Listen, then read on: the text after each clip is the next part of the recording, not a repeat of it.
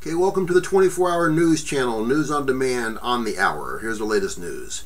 Barack Obama, our illustrious leader, has a new secret deal to take away our jobs. He's bringing in millions of foreigners to this country on long-term visas. They can renew year after year after year.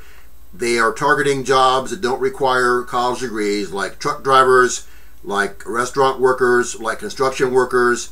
Any of the grassroots of blue-collar jobs are going to be taken away now by the millions because of our illustrious leader and his brilliant idea to continue to give us change we can believe in, to continue to fundamentally change this once great nation and turn it into a festering, wicked sewer hole. My friends, time is so short. This once great nation is done. It's toast.